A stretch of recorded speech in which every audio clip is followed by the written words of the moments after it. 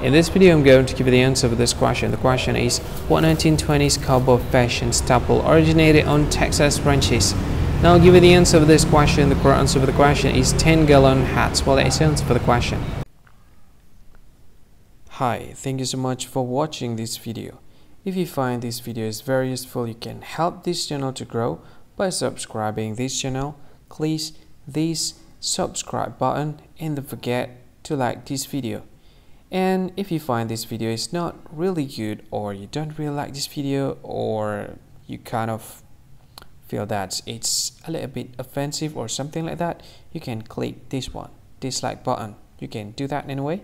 And if you want to share this video with your friend, you can share it by clicking this share button, and you can share it to any social media that you wish that is currently available at this time, like Facebook, Twitter, LinkedIn, and many others, right?